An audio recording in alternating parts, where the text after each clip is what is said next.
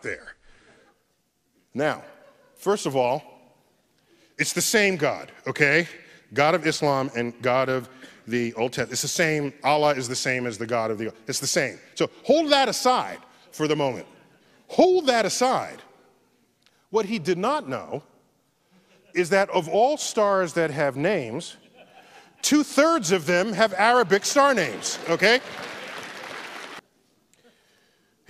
You know, here they go. I mean, it just goes on and on and on and on. Not all stars have names, but 2/3 of those that do have names have Arabic names. There we go, okay? There they go. And you might say, well, how did this come to pass? Where did that come from? What was going on? Because if you think of the Middle East now, and it's not where you're not saying, hey, these are folks naming stars. You go back 1,000 years, Islam, 800 to 1100.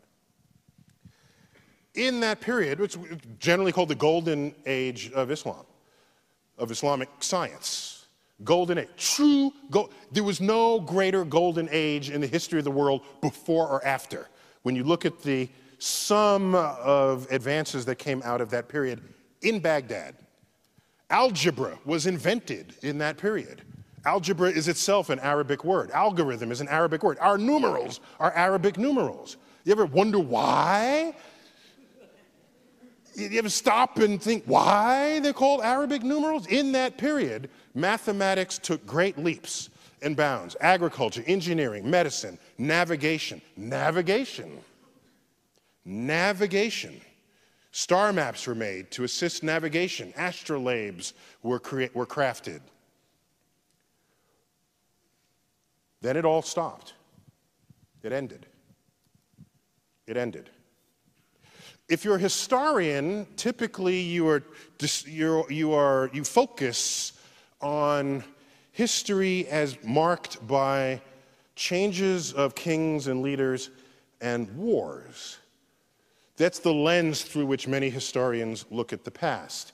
And so if you ask people, they'll say, oh, the Mongols sacked Baghdad, and so that's why it all ended. If that were the only force operating, then later, when the Islamic culture rose, you would still see this tradition of scientific innovation. But it has not recovered.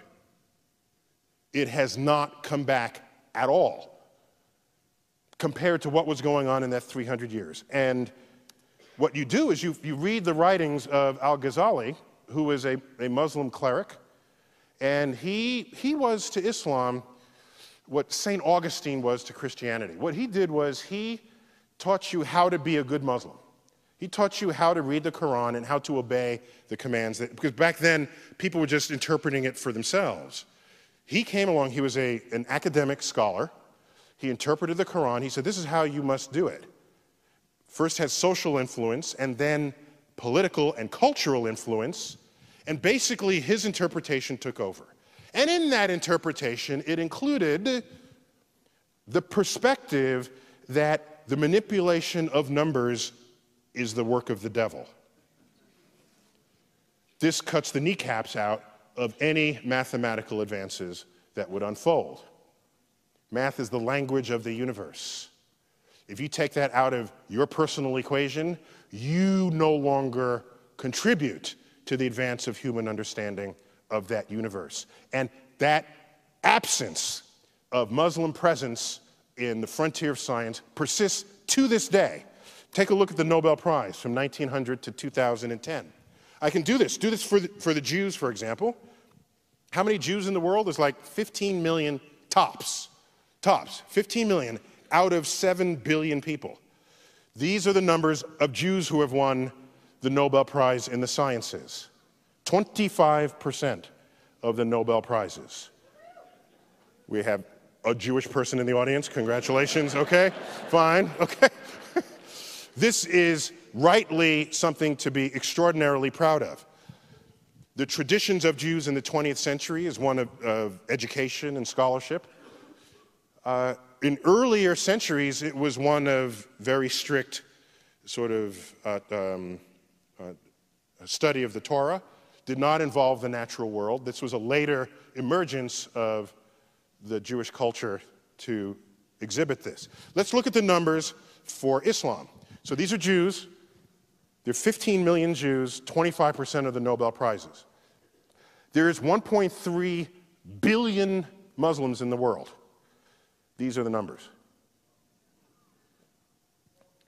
2.5. Okay, I'll give you 3 if you really want to include economics as a full number there, okay? If you got to give it a full number, okay, okay. Now, for me, by the way, you can analyze this in any number of ways.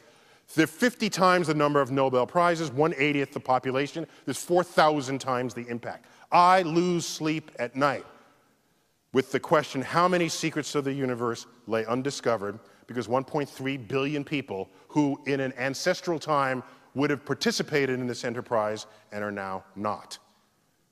That's what I think of as a scientist. Whole populations. By the way, there are other populations that never contributed. I'm not going to them and blaming them. I'm talking about a population that already did contribute. It's in the cultural heritage already.